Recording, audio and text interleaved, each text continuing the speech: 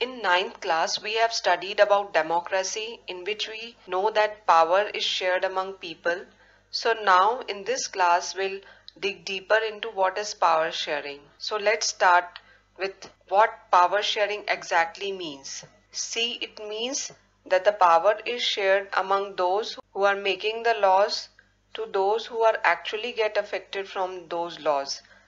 इसका मतलब ये है कि जिन लोगों ने लॉ बनाए हैं सिर्फ उनके पास ही पावर ना रहे, पावर उन लोगों के पास भी रहे जो लोग उस लॉ से अफेक्ट होते हैं. So power sharing means power should be divided. If I ask you कि आपको पावर शेयरिंग डिजायरेबल है कि नहीं है, तो what will be your answer? So let me guess. अगर आप पावरफुल पोजीशन पे हो तो यू माइट से नो, लेकिन अगर आप ऐसी सिचुएशन में हो कि पावर किसी और के हाथ में, that definitely you would like it to be shared. जैसे सपोज अगर सारे डिसीजंस आपके घर में अगर आपके बड़े लेंगे और आप कुछ भी डिसाइड नहीं कर सकते हो, तो डेफिनेटली थोड़ा कॉन्फ्लिक्ट होगा. You will not feel like living in that home. But अगर थोड़ा बहुत पावर आपके भी हाथ में होगा तो तभी डिजायरेबल कंडीशन होती है. और एक बात मैं और बता दूं आपको कि पावर शेयर करने से रिस्पॉन्सिबिलिटीज भी शेयर होती है. तो हर सर्कमस्टांसेस में पावर शेयरिंग डिजायरेबल होती है. Even if you are in a powerful position, और अगर आप चाहोगे कि सारा पावर आपके ही हाथ में हो, तो आपको सारी रिस्पॉन्सिबिलिटीज भी लेनी पड़ेगी. और इस तरीके से आप कभी भी इफेक्टिवली वर्क नहीं कर पाओगे, क्योंकि you have heard of that proverb, power comes with responsibility. तो सारी चीजें आपको ही मैनेज करनी पड़ेगी अगर पावर आप अपने हाथ में लोगे. Let us consider a situation of a school. अगर प्रिंसिपल्स के पास ही सारी पावर होगी और टीचर्स या दूसरे स्टाफ के पास कोई भी पावर नहीं होगी, तो हर चीज के लिए उन्हें प्रिंसिपल से परमिशन लेनी पड़ेगी. जैसे टेस्ट कब लेना है, किसी स्टूडेंट के साथ क्या करना है, तो ये छोटी छोटी चीजें अगर के लिए हम अगर प्रिंसिपल को बॉदर करेंगे तो वो कभी भी इफेक्टिवली वर्क नहीं कर पाएगी या कर पाएगा. So it is always desirable to share the power, क्योंकि पावर शेयर करने से रिस्पॉन्सिबिलिटी भी शेयर होती है, वर्क भी शेयर हो जाता है, और इसलिए हम कोई भी काम को अच्छे से कर सकते हैं. Anyways, we are studying power sharing in the context of the whole country. So in this module, we will understand what is power sharing, why power sharing, इसको implement कैसे किया जाता है और कितने forms of power sharing होते हैं. हम ये सारी चीजें दो केस स्टडीज के हेल्प से पढ़ेंगे. So let's start with the case study of Belgium. Belgium एक बहुत छोटी सी कंट्री है यूरोप में.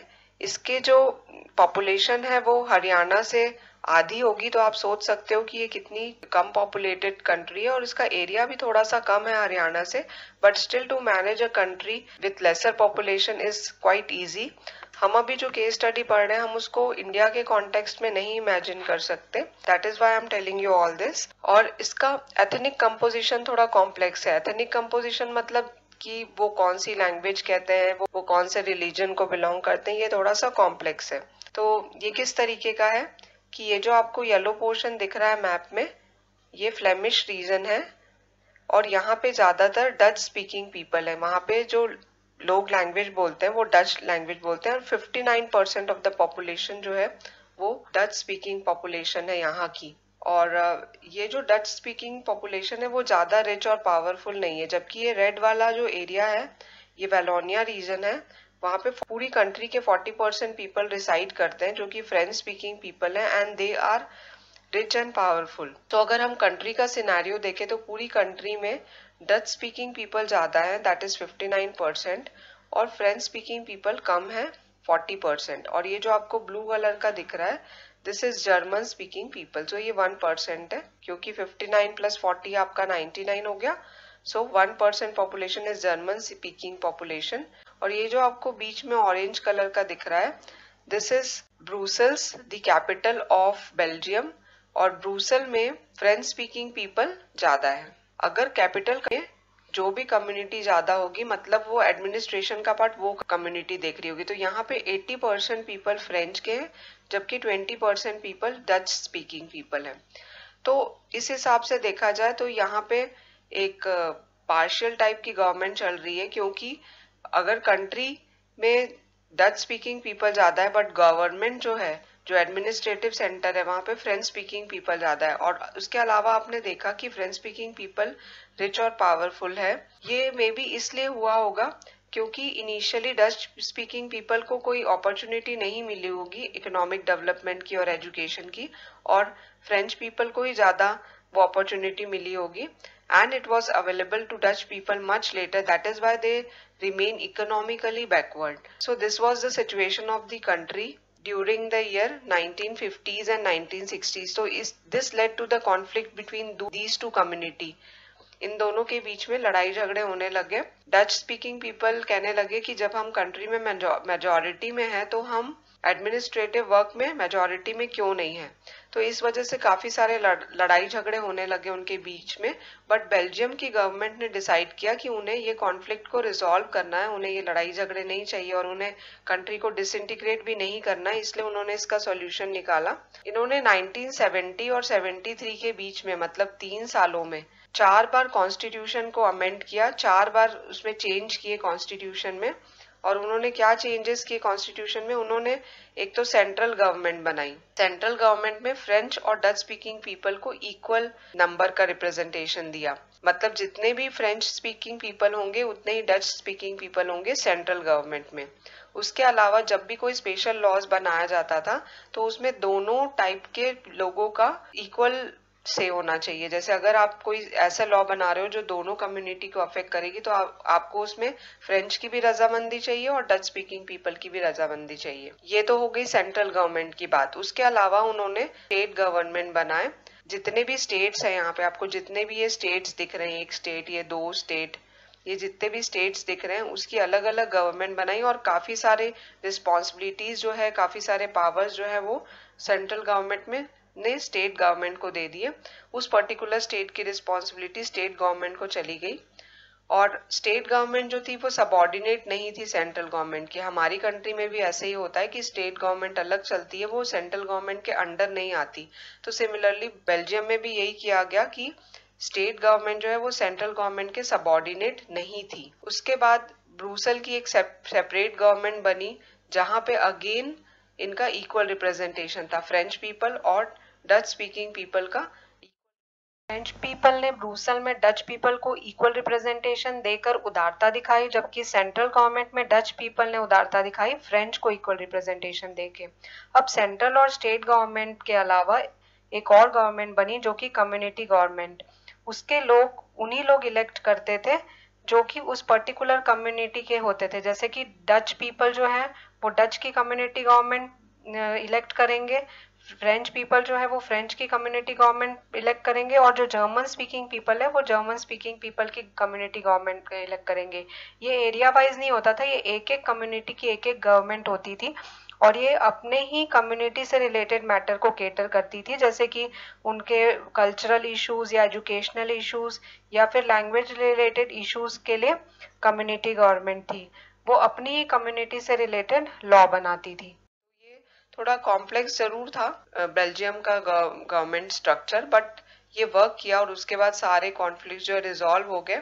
उसके बाद बेल्जियम एक शांति पूर्वक कंट्री बन गया और ये एक्चुअली रोल मॉडल बना पूरे यूरोपियन कंट्री के लिए, क्योंकि जब यूरोप भी यूनाइट हुआ था, आपको पता होगा कि यूरोपियन की डिफरेंट कंट्रीज यूनाइट होके यूरोपियन यूनियन में फॉर्म हुई थी और उन्होंने ब्रुसेल को चूज करा था अपने हेडक्वार्टर के लिए, क्योंकि बेल्जियम भी एक यूरोपियन कंट्री है। तो कुछ सालों पहले यूरोप की डिफरेंट कंट्रीज यूनाइट हुई थी और उन्होंने मिलके एक कंप्लीट नेशन स्टेट बनाया था। हालांकि अब उसमें डिसइंटीग्रेशन हो गया है क्योंकि ब्रिटेन जो है उससे विड्रॉ कर लिया था। ब्रिटेन ही मेन कंट्री थी उसमें, तो जब ब्रिटेन ने विड्रॉ किया तो वो थोड़ी डिसइंटीग्रेट हो गई। बट यूरोपियन यूनियन जब बना तो इसको एक रोल मॉडल लिया गया था बेल्जियम को और ब्रुसेल को उसका हेडक्वार्टर बनाया गया था। तो एक बहुत बड़ी बात थी कि किस तरीके से बेल्जियम की कंट्री ने अपने इतनी डाइवर्स ग्रुप्स होने के बावजूद भी एक ऐसी गवर्नमेंट बनाई जिसमें सबका ध्यान रखा गया और उन्होंने अपनी पावर शेयर करी। अब हम ऐसी टाइप की गवर्नमेंट अपनी कंट्री में नहीं सोच सकते हैं, क्योंकि हमारी कंट्री में एक तो पॉपुलेशन बहुत ज्यादा है, ऊपर से हमारी कंट्री में 300 टाइप के ग्रुप होंगे। रिलीजियस ग्रुप अलग है, लिंग्विस्टिक ग्रुप अलग है, सब मिक्स्ड है आपस में। तो इतना डिफरेंशिएशन नहीं है हमारी कंट्री में कि कोई हिंदू भी है, सिंधी भी है, पंजाबी भी हैं, अलग अलग टाइप के 2-3 रिलीजन मिक्स्ड वाले भी लोग हैं। तो हमारी कंट्री में इस टाइप से डिवीजन ऑफ पावर नहीं हो सकता, बट हमारी कंट्री में जो गवर्नमेंट बनी हुई है और उसमें हमारी कॉन्स्टिट्यूशन में जिस तरीके के प्रोविजंस हैं वो बेस्ट है हमारी कंट्री के लिए। Otherwise for the rest of the countries this is the role model of how Belgium has resolved this conflict through power sharing. Now let's look into the case study of Sri Lanka. आप श्रीलंका को तो अच्छे से पहचानते हैं, India के नीचे छोटा सा जो नजर आता है। तो अब हम उसका एथनिक कंपोजिशन देख लेते हैं कि श्रीलंका में जितनी भी पॉपुलेशन है, आपको ये जो येलो पोर्शन दिख रहा है that is Sinhala speaking people. यहाँ की श्रीलंका की जो मेन लैंग्वेज है वो है सिंघाला, और ये 74% पीपल जो है वो सिंघाला स्पीकिंग पीपल है। इसमें 18% पीपल जो है वो तमिल स्पीकिंग पीपल है, और 7% ऐसे हैं जो तमिल और सिंघाला दोनों लैंग्वेज स्पीक करते हैं, और rest of the people they belong to different communities. So this is all about the 100% population. तो यहाँ पे मेजोरिटी जो है वो सिंघाला स्पीकिंग पीपल है, और इसीलिए श्रीलंका में डेमोक्रेसी होने के बावजूद भी मेजोरिटेरियन फॉर्म ऑफ गवर्नमेंट है। मेजोरिटेरियन फॉर्म ऑफ गवर्नमेंट का मतलब ये होता है कि जैसे डेमोक्रेटिक कंट्री में क्या होता है कि आप इलेक्शंस होते हैं और वोटिंग होती है। अब जब इलेक्शंस हो रहे हैं और वोटिंग हो रही है, तो चूंकि 74% people are Sinhala speaking people, तो ये लोग अपने ही कम्युनिटी के लोगों को इलेक्ट करेंगे और फिर इनकी गवर्नमेंट इलेक्ट होने के ज्यादा चांसेस होते हैं। तो डेफिनेटली जो गवर्नमेंट बनी है वो सिंघाला स्पीकिंग पीपल की गवर्नमेंट बनी है, और ये लोग मोस्टली बुद्धिज्म को फॉलो करते हैं। तो बुद्धिज्म इनका मेन रिलीजन है।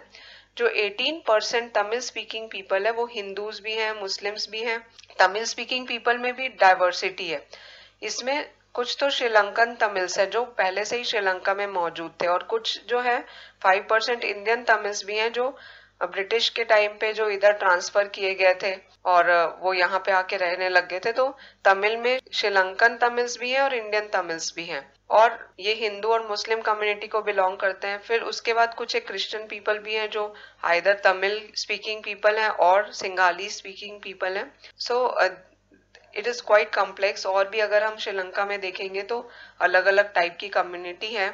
यहाँ पे तो थोड़ा कॉम्प्लिकेटेड स्ट्रक्चर है इनका, बट इनकी मेजोरिटेरियन फॉर्म ऑफ गवर्नमेंट है। मतलब जो गवर्नमेंट है वो it belong to Sinhala speaking people, और वो बुद्धिज्म को फॉलो करती है।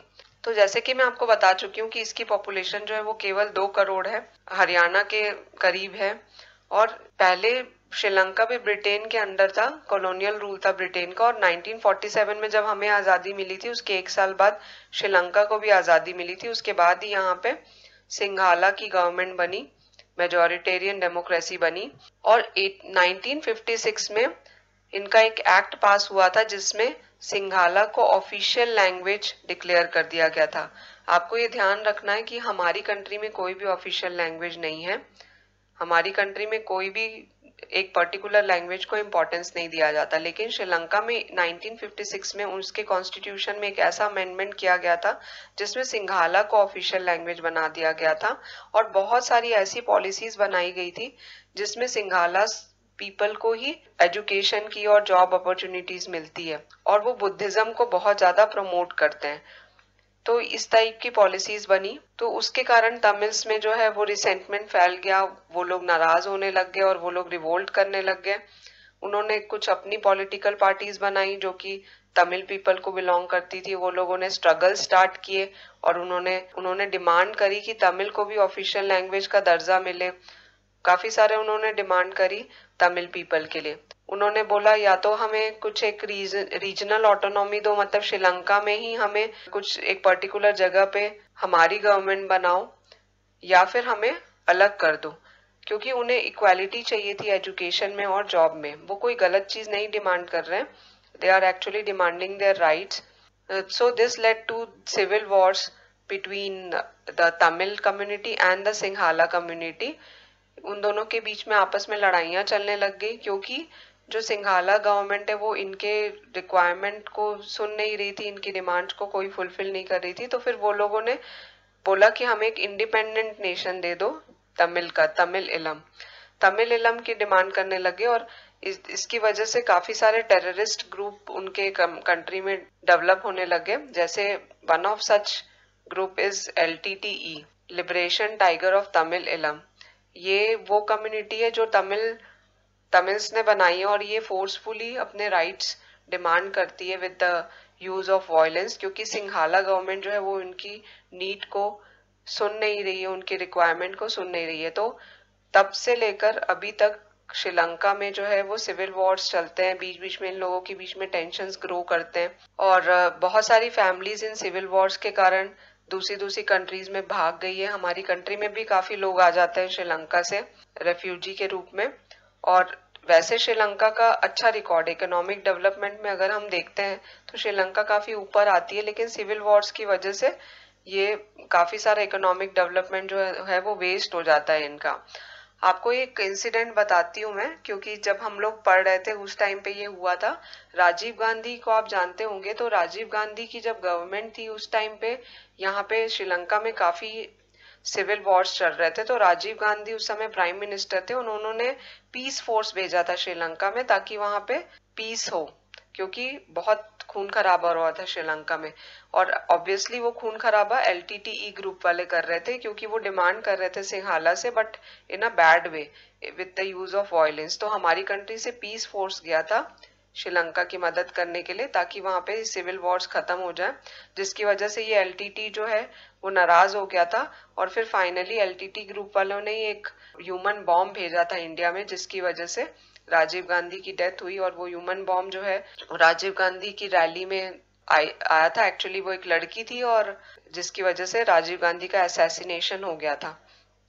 उसके बाद से हमारी कंट्री ने नॉन इंटरफेरेंस की पॉलिसी अपनाई कि हम दूसरी कंट्री में इंटरफेयर नहीं करेंगे। तब से हमारी कंट्री नॉन इंटरफेरेंस की पॉलिसी अप्लाई कर रही है, क्योंकि हम लोगों ने एक बहुत अच्छा लीडर खोया था उस टाइम पे। अब हम लोगों ने ये दोनों केस स्टडीज देखी, तो इसमें काफी सारे सिमिलैरिटीज भी हैं और डिफरेंसेस भी हैं जो हम देखते हैं। जैसे कि दोनों ही कंट्री में कॉन्फ्लिक्ट थे, दोनों ही कंट्री में डाइवर्स एथनिक ग्रुप थे जिसकी वजह से कॉन्फ्लिक्ट हो रहे थे, और दोनों ही कंट्री में डेमोक्रेटिक गवर्नमेंट थी। तो ये दोनों की सिमिलैरिटी है। बट डिफरेंस ये है कि बेल्जियम में माइनॉरिटी रूल था जबकि श्रीलंका में मेजॉरिटी रूल था। बेल्जियम में माइनॉरिटी कम्युनिटी रूल कर रही थी जबकि श्रीलंका में मेजॉरिटी कम्युनिटी रूल कर रही थी। So this was the difference. और उसके अलावा जो मेजर डिफरेंस ये है कि बेल्जियम ने अपने कॉन्फ्लिक्ट को रिजॉल्व करने की सोची और उन्होंने किस टाइप की गवर्नमेंट बनाई जिसमें हर टाइप की कम्युनिटी के लोग एकोमोडेट हों। लेकिन श्रीलंका ने कॉन्फ्लिक्ट को रिजॉल्व नहीं किया और वो यूनिटी को प्रेफर नहीं कर रही है, वो अपने पावर को शेयर नहीं करना चाह रही है, इसलिए उसके कंट्री में सिविल वॉर्स होते रहते हैं। जैसे हम ये सारी चीजें एक छोटी सी फैमिली में भी देखते हैं कि फैमिली में भाइयों में आपस में लड़ाई होती है, तो कुछ फैमिलीज जो हैं उस लड़ाई झगड़े को समझती है और उसको रिजॉल्व करने की कोशिश करती है और वही फैमिली इंटीग्रेट रहती है। किसी किसी फैमिली में अगर पार्शियलिटी होगी तो वो डेफिनेटली अलग हो जाएगी और इससे डिसइंटीग्रेशन के चांसेस बहुत ज्यादा रहते हैं। हम कभी भी कंट्री का डिसइंटीग्रेशन नहीं चाहते, हम चाहते हैं कि कंट्री हमेशा यूनाइट रहे, क्योंकि आप देख ही रहे हो कि इंडिया और पाकिस्तान के डिसइंटीग्रेशन से जो टेंशन्स हुई हैं वो अभी तक हम लोगों को झेलनी पड़ रही है। हमारी कंट्री जब डिवाइड हुई है उसके बाद से ही हम हमेशा से लड़ाई झगड़े कर रहे हैं। सो disintegration is not the solution. Country अगर इंटीग्रेटेड रहे तो वो बेस्ट रहती है। There can be a way of power sharing जिसमें कि हम सब चीजों को एकोमोडेट कर सके और आपस में एक साथ रह सके, क्योंकि ऐसे अगर हम करेंगे तो हमारी कंट्री तो बहुत छोटे छोटे टुकड़ों में बट जाएगी। और अगर हम अपनी हिस्ट्री देखें तो पहले जो किंगडम्स थे वो बहुत छोटे छोटे ग्रुप्स में बटे हुए थे और उसकी वजह से इकोनॉमिक डेवलपमेंट नहीं होती है। जब वो कंबाइन हो जाते हैं, यूनाइट हो जाते हैं, तभी कुछ इकोनॉमिक डेवलपमेंट पॉसिबल है। तो आजकल हम कंट्री को यूनाइट करने की सोचते हैं, ना कि डिवाइड करने की सोचते हैं। तो ऐसे सर्कमस्टेंसेस में पावर शेयरिंग एक बहुत इंपॉर्टेंट रोल प्ले करता है। और अब हम नेक्स्ट वीडियो में देखेंगे कि हम किस तरीके से पावर को शेयर कर सकते हैं और ये क्यों डिजायरेबल है। So please watch next video for it. Thank you.